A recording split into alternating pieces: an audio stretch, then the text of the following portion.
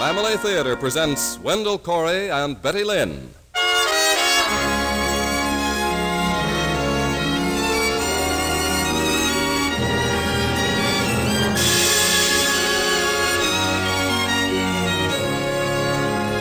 From Hollywood, the Mutual Network, in cooperation with Family Theater, presents Della, starring Wendell Corey. Now to introduce the drama, here is your hostess, Betty Lynn.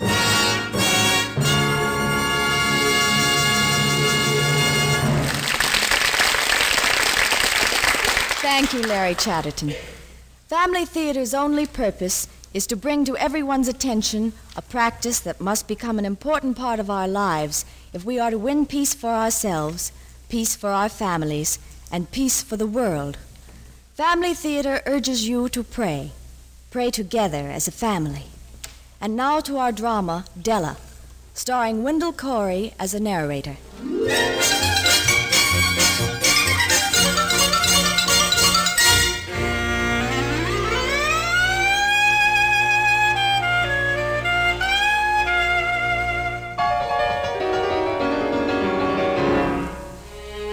When people describe Manhattan as the most fabulous city in the world, they are usually referring to its towering buildings, its innumerable shops, the glamour of its theaters. Well, that's all very true. But there are other things that make it just as fabulous. And those are the strange things that happen now and then to people who live here. Our story tonight is about one of those people, a man. The strange thing that happened to him and changed his whole life.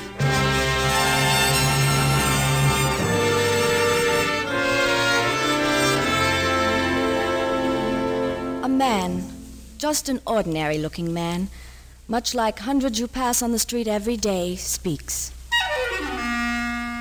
Ever see any of the bums who sleep in the flop houses down in the Bowery? Ragged clothes, stained and streaked with gutter mud and dirty, sooty filth. Half-inch whiskers, matted hair, bleary eyes. Well, a few years ago, I was a Bowery bum, and I hated everybody. Those who gave me money even more than those who didn't. I knew what they were thinking. I've never seen a more disgusting sight. I blamed them for my condition. Maybe I was waiting for them to make a respectable citizen out of me. That's what I want to tell you about. About what did happen to give me a new start.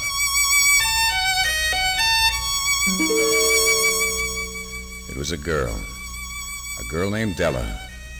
Who was she and where did she come from? Why did she come to me? Where did she go when she left me? And how in the space of 5 years could she grow from a girl of 6 or 7 to a woman of 21? That's what I said. In 5 years, Della grew as much as a normal child grows in 15 years. Sometimes I feel as if I must have dreamed it all. Yet, I heard her voice, and I touched her hand, and once she kissed me. Doesn't seem possible. I tell myself it couldn't have happened, but I know it did. A few years ago, I was standing with another bum, wondering how we were going to get enough money together to get something to drink. How much you got? Nothing at all. I got 2 bits. That means we need another nickel for a bottle of alky. Oh, I sure need a drink.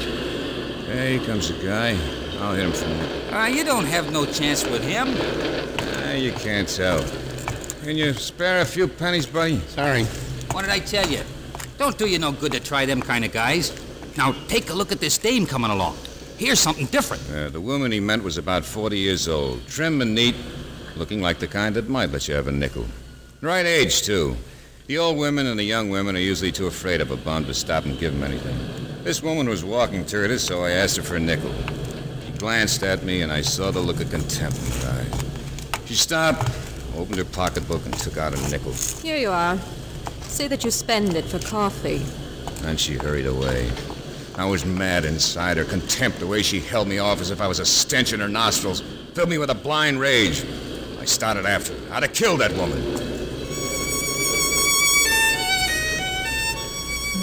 Then I felt someone tug at my coat. I turned and saw Della for the first time. Please, mister, I'm hungry. She was a pathetic-looking kid, small and sickly, with pale, thin cheeks and deep, serious eyes. Although she held my coat firmly in her little hand, I could see a trace of fear in her face. I'm I'm hungry, mister. Now, what did it matter to me if the brat was hungry? The whole world was against me, and I was against the whole world. I raised my hand to give her a shove, but something seemed to hold my hand back. A feeling I hadn't known in a long time came over me. A feeling of pity for this forlorn-looking kid who held onto my coat and said, Please, mister, I'm hungry. I looked at the nickel in my hand. That nickel plus the other bum's 2 bits equaled a pint of alcohol. The alcohol I wanted so badly. Why didn't I push the kid aside and forget about her? But I didn't. Please, mister. Here you are, kid. Here's a nickel. It's not much, but you can buy something with it. Now, here's the funny part. That kid sort of did something to me. I saw her several times in the next couple of months, saw her from a distance, and I could see she was looking a good bit better and even seemed to be a little bit taller. Each time she saw me, she smiled and waved to me. Hello, mister. That's what made me feel good. To know there was one person in the world who didn't think I was just a bum, who even smiled at me.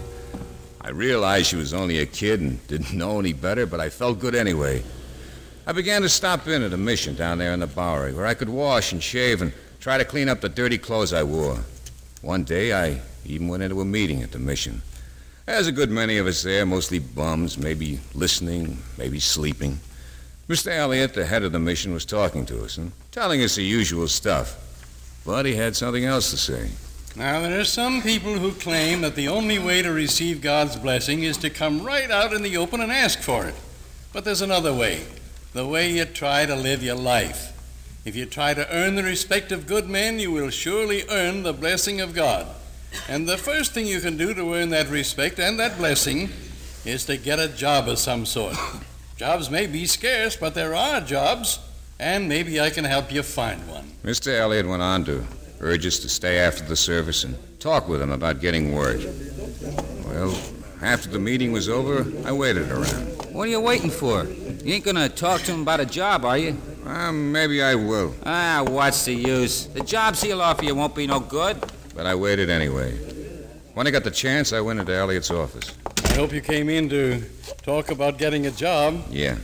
That's fine. I'm glad to hear it. You know any kind of a trade? No, I guess I don't. Oh? Well, do you think you're in condition to do laboring work? Well, maybe I could handle it. I'll write down this address for you. Mr. Wheeler, 428 Martin Street. Here you are. You go see Mr. Wheeler. What kind of work is it? It's in a warehouse. Heaving bales and packing cases and things like that. How much it pay? Not much, I'm sorry to say. It works 6 days a week, 10 hours a day for about $15. What? $15 for working 60 hours? What kind of a guy is this, Wheeler? What kind of a country is this? You're down, you try to start up again, you get kicked in the face. I wish I could offer you something better, but that's the best I can do. There's what I think of Wheeler and his rotten job. You'd better think it over. Old man Wheeler ain't gonna make a slave out of me. Hello. Why, hey, it's you again. But you're so much bigger. Well, I did grow a lot, and I'm a lot healthier, too, now that you... Would you like to go for a walk with me? Sure. Sure, I'd like to. Well, let's go over toward the park. Sure, wherever you want to go. How old do you think I am? Oh, I can't tell. 8, maybe? No, 10. I'm 10 years old. Oh, but when I first met you only a year ago, I thought you were about 6. I was exactly 6. And I had been 6 years old for a long time. And now you're 10 years old. Yes. You see, I don't grow like other girls. Sometimes I grow slowly, and other times I grow awful fast. I even grow backwards. And I don't like that at all. What did she mean she didn't grow like other girls? How could she only be 10 now when, a year ago she was only 6? She was as big as a 10-year-old girl. As I walked along, I tried to find out what she meant, but I couldn't. However, she did tell me her name. My name's Della. Della? Oh, that's a pretty name. Della what? Huh? Oh, everybody's got a last name, Della. It's the same as your mother and father's. I don't have any mother or father. You don't? Well, where do you live then? Over there. She waved her hand vaguely in the general direction of the east side. I was afraid to ask her too much because I thought she might get angry and stop walking with me. Then she took hold of my hand and stopped me. When are you going to get a job? A job? Well, you don't have a job, do you? No, I don't. And you still beg. Well, And you still beg, don't you? Well, I heard about a job today. Well, not much of a job. It's in a warehouse and it's hard work, but I can do it all right. I'm going there tomorrow to ask about it. Oh, that's fine. Oh, that's wonderful. Oh, you make me so happy. I meant it. Right then, I told myself I'd be at that warehouse bright and early the next morning. And I would have, too, if it hadn't been for that cop in the park. Oh, I guess it wasn't his fault the way he acted. I know he didn't know he hurt her. You see, we'd have been in the park only a few minutes when this cop came over to me. All right, bum, on your way out of the park. Oh, we got as much right to walk in the park as anybody else. You heard me, beat it. By that time, the cop was right beside me. He lifted his hand to give me a push. As he did, his hand hit Della. Go on, beat it. Watch it, you big lug. Can't you see you hit the little girl? Little girl, what's the matter? You drunk? Go on, get out of the park. He made a motion to grab my arm, and he hit Della again. I told you, let the kid alone, you! You crazy bum. Hit a cop, will you? I'll show you what it means to hit a cop.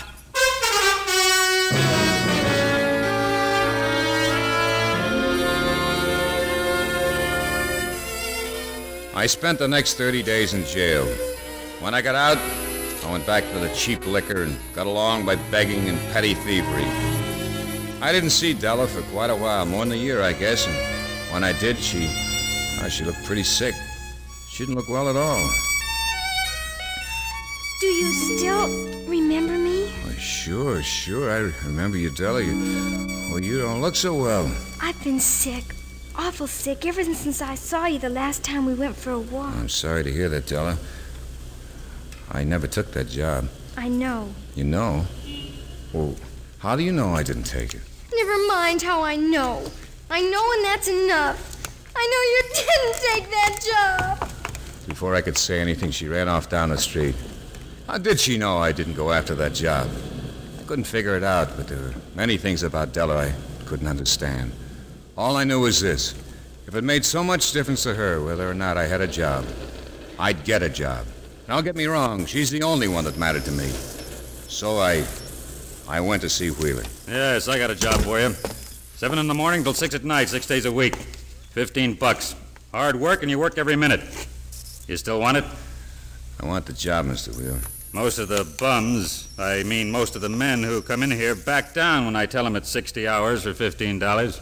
I said I wanted the job. How do you know you can handle it? You can fire me if I can't. Okay. Start tomorrow morning. Wheeler didn't lie when he said it was hard work. For a while, I couldn't sleep at night. I ached so much. But I got used to it. After a few weeks, I was able to buy myself a cheap suit, a new shirt, and a pair of shoes. You see, I wanted to look decent in case I should meet Della again. And sure enough, before long, I did see her. Oh, a new suit. How nice you look. You really like her? Oh, yes, I do. And you look so changed, too. Well, you look a lot better yourself. I'm completely better. I guess work agrees with you and me. You don't mean you have to work. Why, how can you... Why, no. I mean you're working.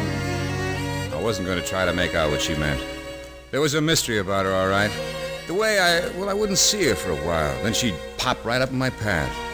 But I decided in case I did meet her that whatever she said to me, I wouldn't question her about it. I even grow backwards. Or about where she lived. Over there. Or her last name. I don't have any last name. By the end of the next couple of years, she'd reached the age of 20. Sounds incredible, I know. But I saw it with my own eyes. Once I told her if she kept getting older at this rate, she'd be as old as I was before she knew it. Oh, I never get any older than 21. But you're 20 now. You'll be 21 in no time. I'm afraid I'm going to be 20 for a long while. You are? Yes. And I don't know how long. All I know is I won't be 21 until something special happens. What did she mean she wouldn't be 21 until something special happened? Sounds odd, doesn't it? She told me her growth depended on something outside of her, and as that something developed, she grew. How I fitted into the picture, I didn't know. And as I said before, I didn't want to question her too much. I kept on working for Wheeler just because of Della. Wheeler knew I'd been a bum, and most of the time he treated me like one. Oh, I hated him with all the hate and resentment I felt for the world that still kept me on its edges. Some days I wished a box or a bale would fall on his head and grind him into the floor. That's the way I felt about Wheeler until one day something like that almost did happen. It was just before 6, and I was at the back of the warehouse getting things cleaned up for the day when I heard a noise. A crackling noise like the fire up at the front of the warehouse where Mr. Wheeler's office was. I went up to see what it was. There was a fire, all right, and was spreading pretty fast. I tried to get to the office to the telephone, but the heat was too much for me. I ran out the side door and pulled the fire alarm box at the corner. When I got back, the flames were shooting up and the crowd was collecting in the street in front of the building. There's somebody in there. Look, there by the window. I moved over to where I could get a good look through the office window. Yeah, I hated Wheeler, but I didn't like to see him die like this. A man got in my way and I pushed him aside. Through the smoke, I could see someone in the office. It looked like Wheeler, and yet somehow it looked like Della, too. Della, I tried to break through the crowd to get to the door, but they held me back. I yanked myself free and ran around the warehouse to the side door. Flames were higher now and spread back and around the sides of the building. The piles of stock were blazing, and there was just a narrow aisle leading to the office. I put my coat over my head and ran as fast as I could along the aisle. I reached the office door and got in.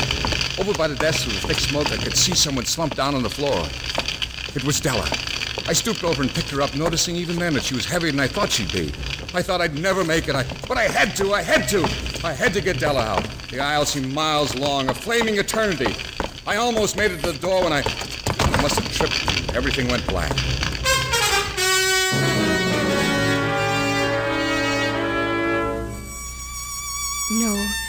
No, you must lie still. You're badly burned. But Della, the fire. I know what you think. You kept calling my name all the way to the hospital. But I wasn't the person in the office. It was Mr. Wheeler. You saved Mr. Wheeler's life. Wheeler? I thought it was Della in the office. But why wasn't she burned as I was? There she sat, more lovely, more beautiful than I'd ever seen her before. It was Mr. Wheeler you rescued. I was all confused. I didn't understand. I thought that when I get better, she can explain it to me. I couldn't go on wondering what this mystery was all around her. She had to explain it to me. But she smiled, that wonderful smile of hers, and slowly shook her head. No, that won't be possible. After today, you won't see me anymore. Della, I won't see you. You should be happy. Remember I said to you once that I never grow older than 21, and that I wouldn't be 21 until something special happened. That something did happen. It happened when you forgot the hate and resentment in your mind and let your heart send you into that burning office to risk your life, all you had for someone else. Don't you see? Don't you know what I am? You don't understand. Perhaps you'll never understand. But that doesn't matter. For now, I'm part of you, and no one can ever take me away from you. I'll be here. She placed her hand over my heart. And here. She put her hand on my forehead. And here. She bent over and kissed me. Softly, gently, she kissed me. That was 3 years ago, and I never saw Della again. Or did I see her? Earlier this evening, I went down to the Bowery again, down to the place where Della, then a sickly little girl, had first stopped me and told me she was hungry. It was just about an hour ago. I was standing there, thinking about her, when I felt someone come up beside me. Say, can you spare a few cents for a meal, mister? I don't want it for whiskey, honest. It's for this kid here. This kid? I looked down, and there, holding a dirty, unshaven bum by the hand, was a little girl about 5 or 6 years old. She's pretty sick, mister. Honest, it's for her. I reached into my pocket. I handed the bum a $1 bill. $1? Thanks, mister, thanks. The bum held the $1 in his hand and looked at it. He must have thought of the meals he could get for it, or the bottle of alcohol he would buy. $1. I knew he never saw a whole $1 from 1 year to the next. He just looked at it, and he he hesitated a bit. Then he turned to the little girl. Here you are, kid. It's $1. You can buy a lot with it. He put the $1 in the kid's hand and walked away quickly. And the little girl stood looking after him. A new light transformed her face, and the dark shadows under her eyes seemed to disappear. She was smiling, a tender, beautiful smile. It was just as if I hadn't been there. She didn't see me at all. She stood there looking after him, smiling. Softly, I walked away in the opposite direction. I walked and walked. I thought about what I'd just seen, and then I began to understand what Della was and what she stood for. I realized that Della wasn't real. She was the goodness in my heart, the kindness and gentleness in the hearts of all men. Perhaps at times it's small and weak and sickly, as it was in me when I first met Della. But in everyone, it's always there, waiting for the chance to grow up, just like Della.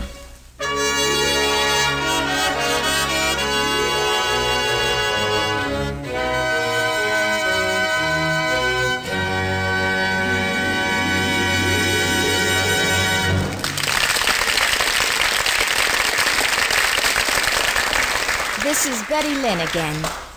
Who was Della? Was she a real person? Was she a figment of the imagination? Well, let us just suppose that Della was real. Not real in the flesh, but real in the mind. Let's call Della goodness. You know, it's true that there is goodness in every man's heart. But it is also true that some of us don't even know that this goodness exists in our own hearts. We get so involved with our own everyday problems and difficulties that we sometimes forget that other people too have these same problems.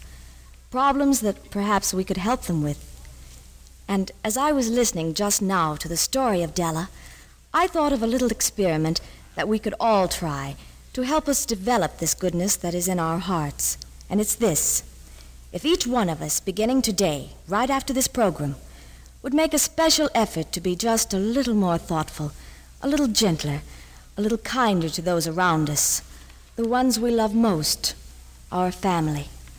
Well, then think how much easier it would be, say, tomorrow morning, to be a little more thoughtful, a little kinder to our friends and acquaintances that we meet at the office or at school or on the street.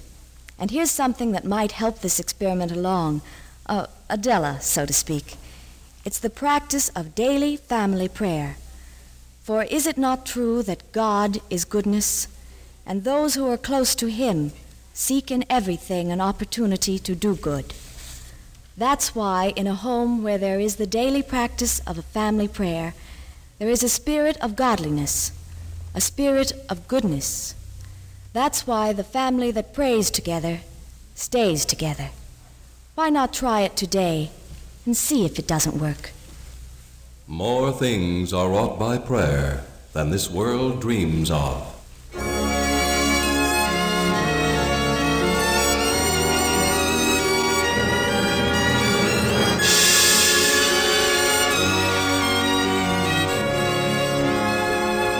From Hollywood, Family Theater has brought you Della, starring Wendell Corey. Betty Lynn was your hostess. Others in our cast were Gene Bates, Lonnie Blackman, Jill Oppenheim, Frank Gerstle, Norman Field, and James McCallion. The script was written by Howard Williams, with music composed and conducted by Harry Zimmerman, and was directed for Family Theater by Joseph F. Mansfield. This is Larry Chatterton expressing the wish of Family Theater that the blessing of God may be upon you and your home, and inviting you to be with us again next week when Family Theater will present Lullaby of Christmas, starring Roddy McDowell. Join us, won't you?